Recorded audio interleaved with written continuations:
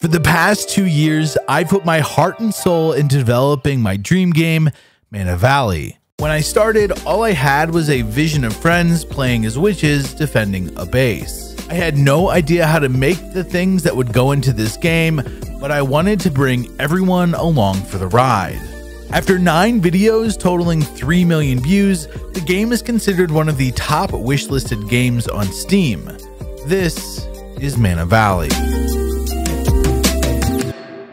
In Mana Valley, you play as a young witch who is starting on their journey to master the elements. The game is primarily focused on progression, meaning you'll get better and stronger the more that you play. Yes, there is a story, yes, it's open world, and no, the term RPG and open world are not contradictory, no matter what you guys say in the comments.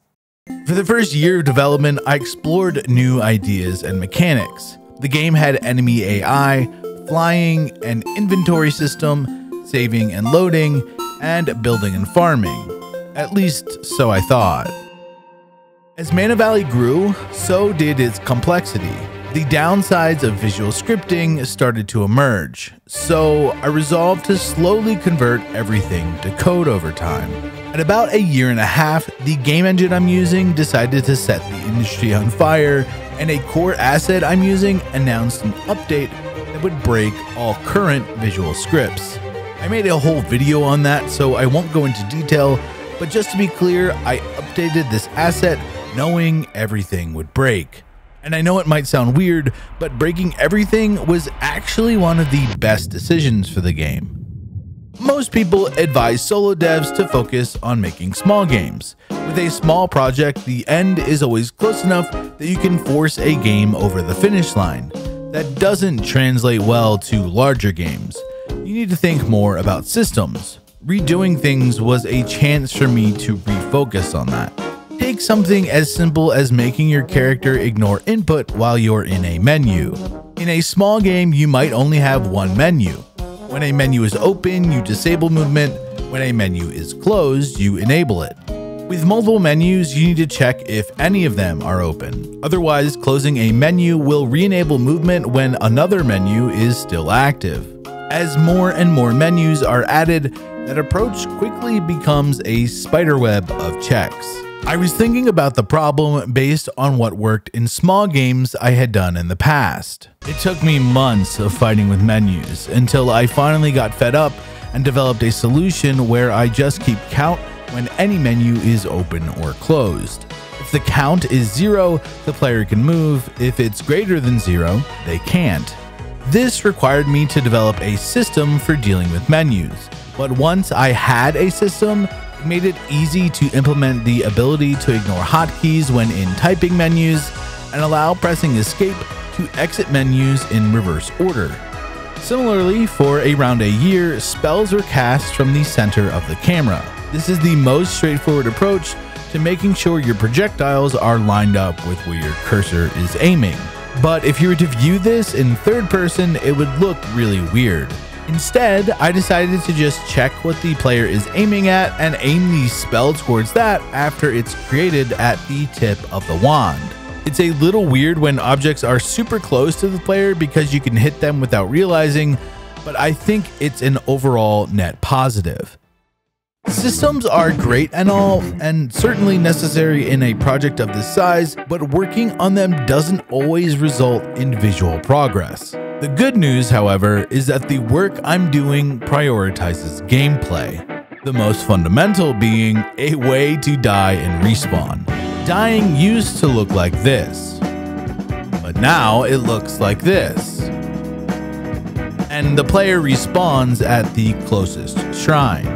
I originally had the player drop their items on death, but after playing some games that use that as a solution, decided that it's not actually very fun at all to rescue your stuff when that happens. I have some alternative ideas, but I'd love to hear what you guys think in the comments.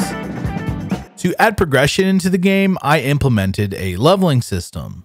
With each level, the player gets 2 skill points and 2 elemental points to spend. Elemental points determine strengths and weaknesses when dealing and receiving damage.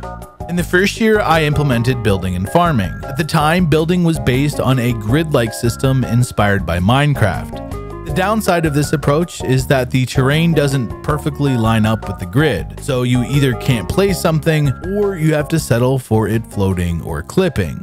So maybe Minecraft isn't the best solution to reference here.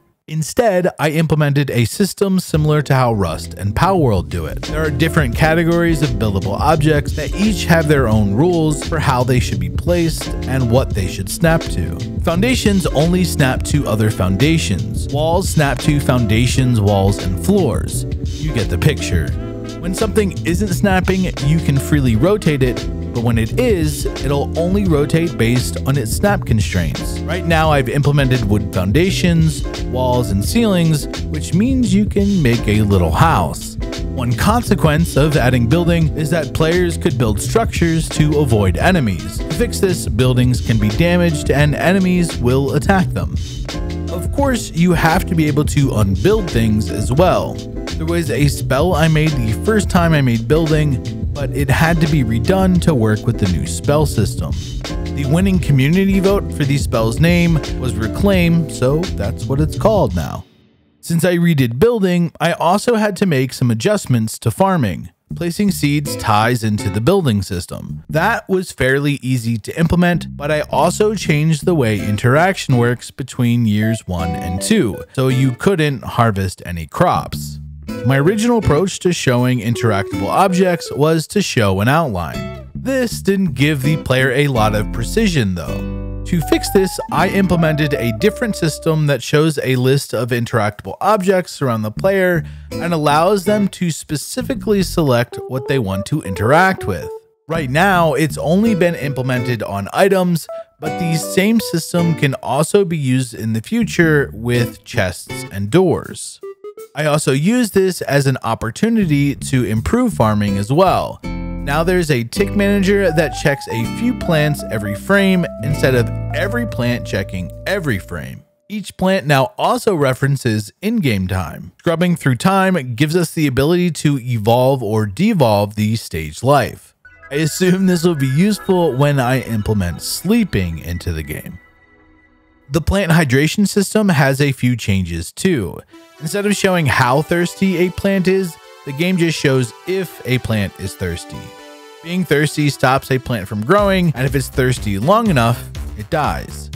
Like before, you can water plants using a watering can, and in the future with watering spells. The watering can ties into the new system I developed for handheld items. Functionality for using items in your hand is determined by the item you're holding. I know that sounds like an obvious approach, but I originally only intended for the player to be able to hold wands and cast spells. I came to the realization that doing every action through spells would make it overwhelming to manage and make finding new spells less exciting. Tying the watering can into the system was the first test at trying something that wasn't a wand. So I'm super excited to extend it to fishing rods when I implement fishing in the next month or so.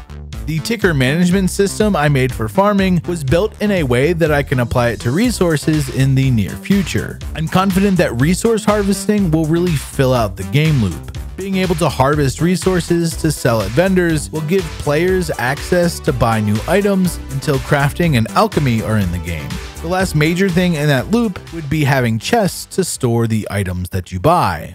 If you haven't been keeping up with these videos, I previously thought the arena would be a great place to test core mechanics, but after all the rework and recent changes, we're really close to being able to playtest the core game instead of an isolated scene. I think that's a pretty big W. The arena will eventually be accessible via a portal that appears at night. I've been working on making the starting island what's called a vertical slice of the game. After enough testing, this will eventually become the demo. My number one priority right now is to get the game to closed alpha. There's been a lot of progress recently because I decided to stop juggling multiple projects and just focus on Mana Valley. I'm also now working with a YouTube editor, Nathan Online, so it's given me back about a week of development every month that I was losing editing videos. Year 3 is going to be the most productive year yet. Thank you to everyone who supported this project. You're making this possible. And a special thank you to patrons and YouTube members. I'm passionate about this project, but it's much easier to have passion when I know people want to see me finish this. And after 2 years, I'm finally ready to announce the release date for this game on